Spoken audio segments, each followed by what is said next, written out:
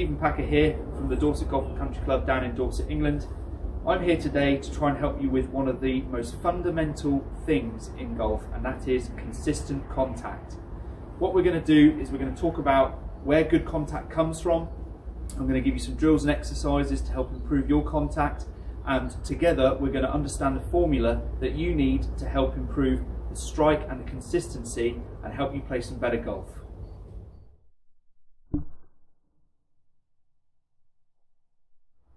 So what are the pieces that influence where the club hits the ground and how the club hits the ball? What we're going to do is we're going to separate them and talk about them one at a time so that we can really understand how they influence how the club hits the ground and how we can go about changing them. So the first one we're going to discuss is, in my opinion at least, the major piece which really affects where the club hits the ground, and that is your body. So long story short, wherever your body is roughly where the club is going to come in contact with the ground. Reason being, if you imagine the golf swing is a circular motion, the club head moves around the body in a circle, and the body's sort of centre, as it were, is the spine. I'm not talking about the centre of the golf swing, just the body's centre tends to be the spine. So if you imagine this is almost the hub, and this is the wheel, and the wheel just turns around the hub. So wherever the hub tends to be, wherever the axle is, that's where the tyre hits the road. So wherever our hub is, that's where our golf club is going to hit the floor. So if my body is favouring my rear foot, my club's very much going to tend to hit the ground near my rear foot. If my body's over my lead foot, my club's going to hit the ground more by my lead foot. And obviously body in the middle, club in the middle. So we can really see how the body's position really influences the low point in the golf swing and where that club comes in contact with the ball. So if we have got a problem with contact, the first place that I tend to look is always how the body's moving. Is the body too far back as we're coming into impact? Is the body backing up? Is the body moving off? Those are the main things, the main causes I tend to see for the club hitting the ground in the wrong place. It's not the only reason, as we're about to find out, but it is probably the main contributor to hitting the ground in the wrong place and therefore misstriking the ball.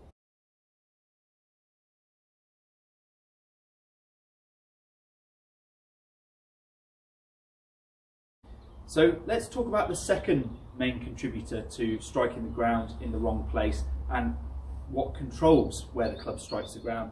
It's going to be our arms and our wrists, okay? So if you imagine back to my wheel analogy, we've got our hub, we've got our tyre, the club's moving around in a circular motion. What keeps the wheel, or any wheel, the same shape all the way around? It is the spokes. So the spokes of our golf swing are our arms. If we bend our arms, we change the shape of our golf swing, we change the width of our golf swing, and that creates problems with contact. So effectively, if we come into impact and our arms start to buckle, what tends to happen is we hit the ground earlier. If our arms stay straighter, we hit the ground later. So the shape of our arms and the structure of our arms, and also as an extension the structure of our wrists, because again we can create bigger reach with our wrists as we come down, and that can cause us to hit the ground in the wrong place. So the structure of our wrists, the structure of our arms, they are the second biggest contributor to affecting where the club hits the ground and how you strike the ball.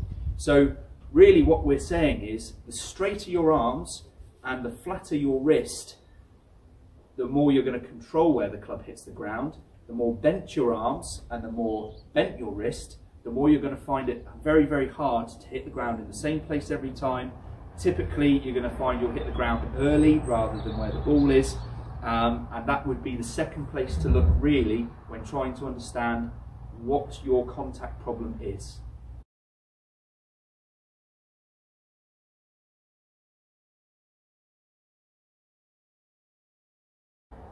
So the third and final element that can really affect where the club hits the ground is your swing path, and in my world really more like swing direction. We all know that the club path is affected by many things, and one of the big contributors is your swing's direction. So effectively, if we're talking about a swing which is swinging over and across, obviously our golf swing ideally we want it swinging at the target. So we know that in reality that doesn't really happen. A lot of people, almost everyone, will have a slight bias, swinging slightly across or swinging out to the right, and some players even amend that depending on the club they got in their hands. But effectively what you're going to find is a swing that comes over and across and swings to the left for a right-handed golfer, so you'd say a slicing swing or an out-to-in swing for a path that would create. We would find that a swing that comes over and across will hit the ground later. So as you can see, as I'm swinging over and across, I'm hitting the ground much nearer my front foot. So if I swing over and across, I will hit the ground later. If I swing too far under, so if the club comes too far under, what you'll tend to find is you'll hit the ground earlier. Okay, so your swing's direction can really affect where the club hits the ground. I would say this is possibly the least common problem that I tend to find with regards to why you'd hit the ground in the wrong place. I'm not saying that it won't be there, but as a main issue for contact, tends not to be the problem.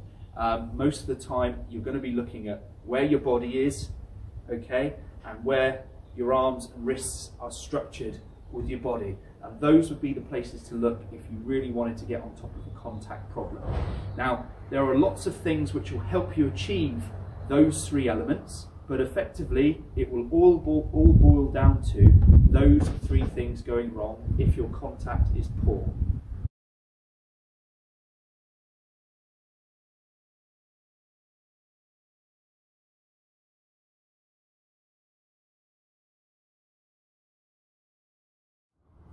Okay, so let's just talk about some drills that we could do to really help with contact, improving contact, because although now you know that it's where your body is, it's how your arms are structured, and it's the direction that you're swinging that will primarily affect where the club hits the ground, how do you go about changing those pieces? So that information itself is absolutely worthless really without understanding how you can apply it. So hopefully what I'm going to do here is give you some really simple ways of how to apply some of that information in a practical way to help you hit the golf ball better. So one of my favourite drills, talking about body position to start with, would be a stepping drill. And this is one that's been promoted by some of the world's leading biomechanists, Dr. Kwon, for one of them, who's promoted this drill, not just for contact by all accounts, but also efficiency and movement. We're going to do a stepping drill. So what we're going to do is get set up to a ball with a very narrow stance, and the ball's going to be sitting somewhere just outside your lead foot. What you're going to do is take a normal backswing, okay, normal backswing, and then at the top of the swing, we're going to start the downswing with a step, okay. So I call this swing, step and hit for really hopefully obvious reasons. We're going to swing back, we're going to step, and we're going to hit. And hopefully you can see what that does to my body is it really gets my body moving forwards. It drives my weight down into my lead foot, and it helps me to get through the ball with my body and help my body cover the ball, which is a very common thing that you hear. And we all know why now that we need to cover the ball with our body and have that feeling of covering the ball. It's so that the center of our golf swing gets on top of the ball so that our club hits the ground where our ball is, which is exactly where we would want it to. So swing, step and hit, really great drill for helping you improve your contact when you need to improve how your body moves. Another great drill for working on your body movement is what I would call the one-legged drill. So what we're going to do is we're going to set up to the ball, but instead of a normal stance width, what we're going to do is make a very narrow stance, and we're going to draw that rear foot back so that it's resting just on the toe, okay?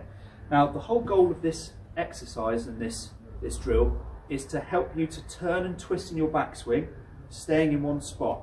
So this is to stop anybody that really shifts their body off on the way back. You know, we're going to create a really nice central pivot here by putting all of our weight on our front foot, dropping our rear foot back, and learning how to hit golf balls, not only turning in one spot, but also staying very balanced. So this is a great drill for both of those things. It's not really there for a power exercise, so if anything, it might just reduce your power a touch. But what it's going to teach you is how to control your body, and therefore how to start controlling the low point of your golf swing so that you can hit the ground more in the same spot, more by the ball every time. So anybody that moves off too much movement, this one-legged drill is going to be absolutely fantastic for you to have a go at.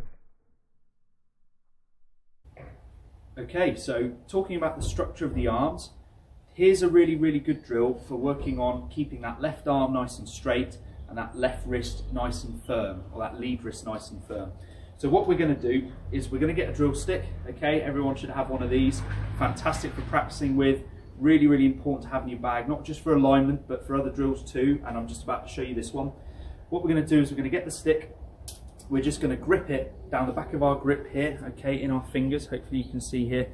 Just literally gripped it down the back of my grip here, and so it's now in my fingers. And where that's going to sit is just to the side of my body, just my lead side. Now, effectively, what we're going to do from there is we're going to first of all start off by chipping golf balls. We're going to learn to chip the ball, okay? But this stick here, what it's going to do is it's going to indicate pretty quickly whether your wrist is staying firm. And if the wrist stays firm, that stick isn't going to bother you in the slightest, and it's just going to stay by your side. If you are breaking down your wrist or breaking down your arms, what you're going to find is very quickly that this stick gives you some feedback by giving you a little tap on the side. Now, what you're going to start to learn through this feedback is what a good wrist position and arm position feels like through impact, and what a bad one feels like, and the feedback is going to be very, very instant. So I would start off just by hitting some small shots, just trying to keep that stick by your side. You can almost consider it chipping if you wanted to. Once you feel like you've got chipping under your belt, you can go to maybe a half swing, okay, where your left arm's parallel to the floor, and we're just going to again hit some shots away and get used to that stick staying by your side rather than hitting you. And then once you feel like you've got there, you can actually take it to a full golf swing. Okay, and that's something that might take a little bit of time. Retraining this wrist, if you are a bit of an early thrower, or if you are a little bit of an arm flexor, it's going to be quite a tough thing to get at the start. But very quickly, with a bit of work using this stick underneath your grip in your fingers, you will find how to control that lead wrist and control that lead arm far, far better, and it will lead to crisper golf shots. So have a little go with the stick. Give yourself a chance by starting off with a chip shot, and then turn it into a pitch, and then turn it into a full swing. Really great drill, used by many. There are practice aids out there for it. You know, instead of using a stick, you can actually buy a tour rotation stick, which Tommy Fleetwood uses, and that just basically clamps on the end of your club. Or if you've got an old club, what you can do is you can shove one of these drill sticks down the grip end and have it sticking out the top, and that way you can just grip the grip a little bit more normally. So a few options there on how to do it, but stick down the back of the grip works for me, and it's a great drill for working on that arm structure and that wrist structure. Here's another really fantastic drill for working on your contact, and this is something that you can do from home. Very much a positional type of exercise. This is not an exercise where we're going to be hitting golf balls, so this is something that's really, really, really great to do from home to help you feel the right positions. And also you could actually do this on the driving range in between shots if you really wanted to just create that feel or replicate the feel that you're looking to generate. So everyone should hopefully have one of these at home. It's a resistance band. These have become very, very popular for home exercise and fitness, basically used for stretching, okay, or for actually working out, because the bands create a resistance. The great thing is these bands come in all different types of resistance, so you can definitely find one suitable for your fitness level and for how your body feels. So don't be scared of using one of these.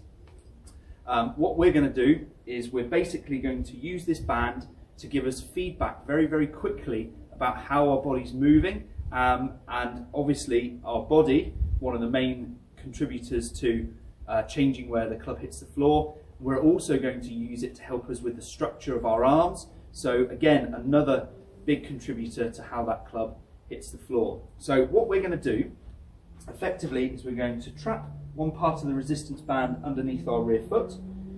we're going to wrap the other end around our grip so that we can take our grip on top of that band that we've just wrapped around. And what we're going to do is we're going to get set up normally in our golf swing posture. We're going to get our rear elbow, we're going to put it into our hip like this, and that's going to basically be our starting point for our drill. From there, what we're going to do is we're going to push forwards, keeping our elbow into our side, keeping our foot on the band, and the goal is to get the band to stretch as horizontally as possible. So just so you can see from this side, I'm going to get into my setup, pull my elbow into my hip, and my hip's going to move a little bit forwards to meet it. Then what I'm going to do is, keeping my elbow on my hip, I'm going to push forwards as far as I can. Okay, keeping my elbow on my hip, I'm going to push forward as far as I can and get that band to feel like it's going as horizontally as possible. Now, as you can see, that's really made the structure of my arm really, really solid. Very important that our rear elbow is bent and our lead arm is straight as we're hitting a golf ball. Reason being, primarily, it's this rear arm that will control this wrist and this elbow. And if this rear arm fires, what will tend to happen is this elbow will start to bend. So as my right arm fires, my left wrist bends, my left elbow bends. So if my rear elbow, my right elbow for me, stays into my body, what I'm going to do is find my lead arm, my lead wrist will be very, very stable and solid through the hitting zone, which will create a very consistent point that I will contact on the floor every time. So this is a fantastic exercise for working on two of the major elements that we need to actually control our contact. That's our body position, which we're obviously working on by trying to push and move forwards, and also our arm structure, the spokes of our wheel. We're going to really work on those becoming better by keeping this rear arm bent, keeping this arm straight, keeping that wrist straight, and really trying to push the band and the club as far forwards as possible.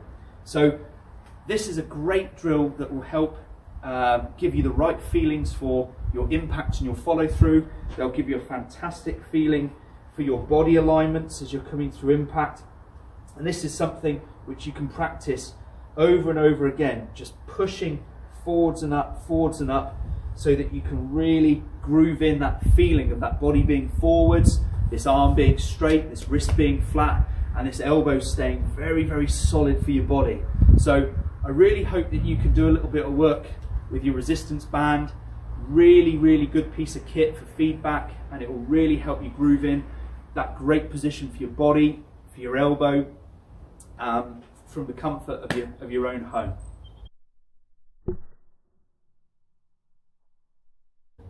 One of the things that we need to look at now for contact is probably your club face attachment. Now, this is something which is very, very interesting. It's a very complex, really, part of the golf swing, but it's about matching the way that you grip the club with how you release the club.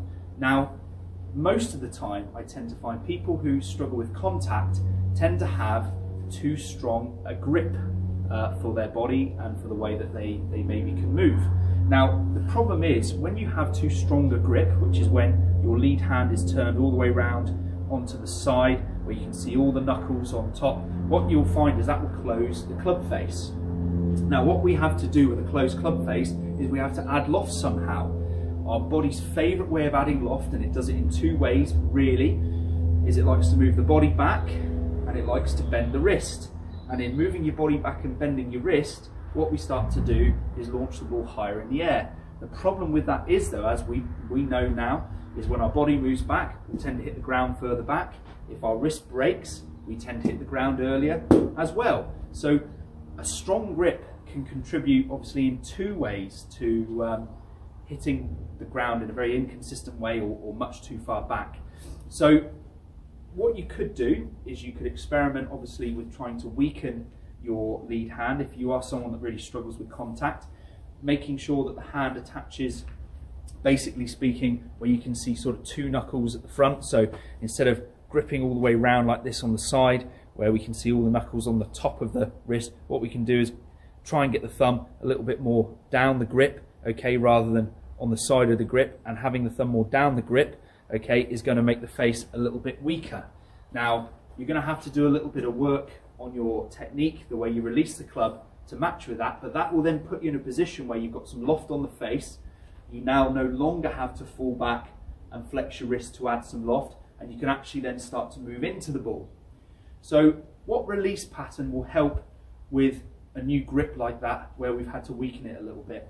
Well, I call this a bit of a turn down release, because what we're trying to do is turn down the grip and the wrist and turn down the loft into the back of the ball to create a better strike. What's interesting is a downward and a shutting club, okay, a club that's trying to close into impact, is a downward moving club. So what I mean by that is when a face is open, if we try and shut the face, we can see how a shutting face actually moves downwards into the ball, which is actually really good for when it comes to getting a consistent strike. If the face is shut coming into the ball and we're trying to add loft, what we can see here is adding loft from a shut face is actually an upward moving motion, which, as we know, if the club's on its way up as we're hitting, we're going to struggle to make that consistent contact again. So effectively, a weaker grip tends to help you to shut the face coming into impact, which means the club will be moving down and into the ball, and you can get a really nice strike on the mat. So this is a drill that will help you with that, okay? Help you get a nice crisp strike into the mat and help you maybe deal with a little bit of a grip change that I'm going to suggest. So what we're going to do is obviously make that grip change where the thumb, the lead thumb, is a bit more down the flat of the front of the grip rather than on the side, only seeing about 1 or 2 knuckles. What we're going to do is take the club back halfway so that the club is roughly parallel to my feet and the toe of the club is pointing more up in the air. And what we're going to do from there is we're going to learn to turn our wrist down into the ball, okay? So we're going to start to work on turning our wrist down into our ball, we're flexing our wrist over, and that's going to really help hit into the ground where the ball is, okay? So we're effectively toe pointing to the sky, and now what I'm going to do is turn my wrist down into the mat, and we can hear, because of that, we're creating this lovely strike. So that is something that I really want you to have a go at. If your contact is really bad and you're struggling with your contact, you've tried getting your body more forward, you struggle with that, you've tried getting some structure in your arms and you've struggled with that, the culprit is likely to be your grip. We need to weaken it, we need to work on turning your wrist down into impact, and that will really start to help you make some consistent contact with the ball.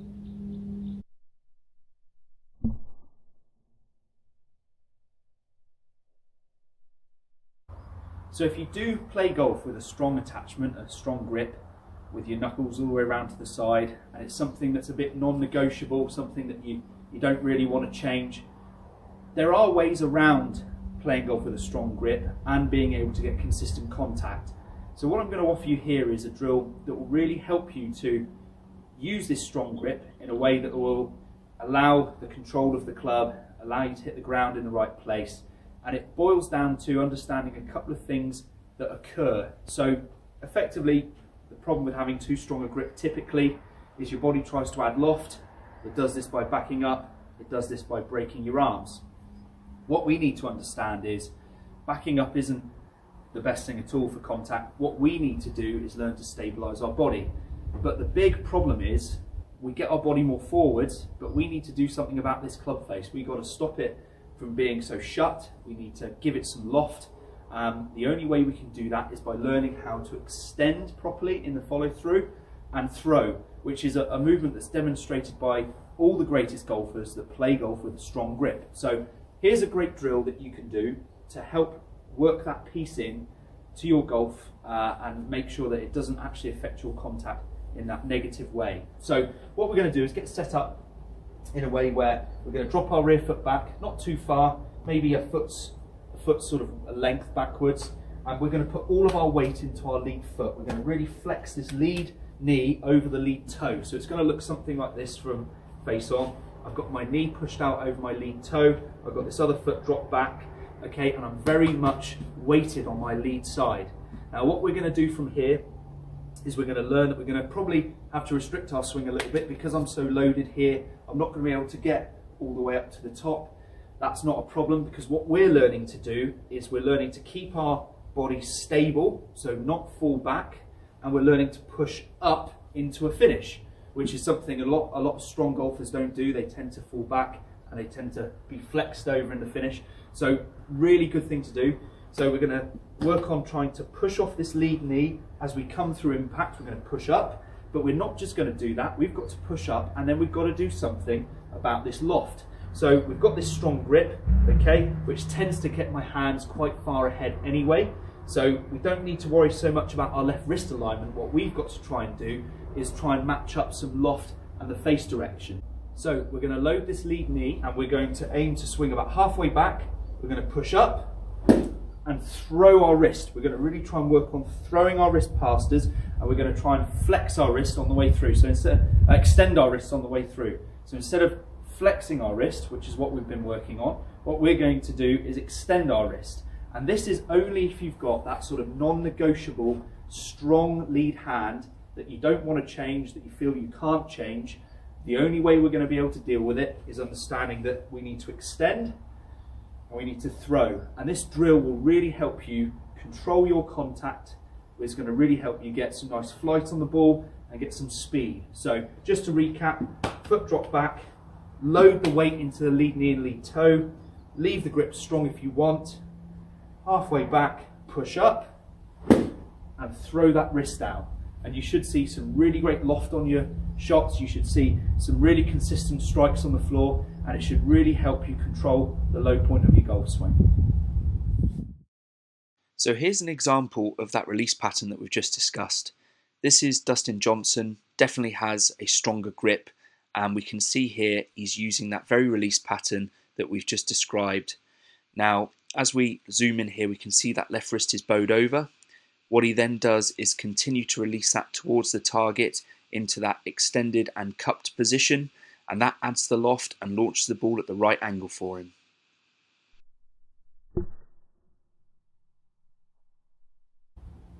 Thank you for joining me for my video helping you control how you contact the ball and where the club contacts the floor. I hope I've given you some great ideas in how to strike the ball better, how to work on your contact. And a lot of these ideas I've given you are not just for beginning golfers or intermediate golfers. A lot of advanced golfers struggle with the points that I've talked about here in this video. And I know that if you work on this, you can really supercharge your strike. You can play golf to a completely different standard, because strike is a fundamental. And without consistent strike, we can't predict the direction, we can't predict the length.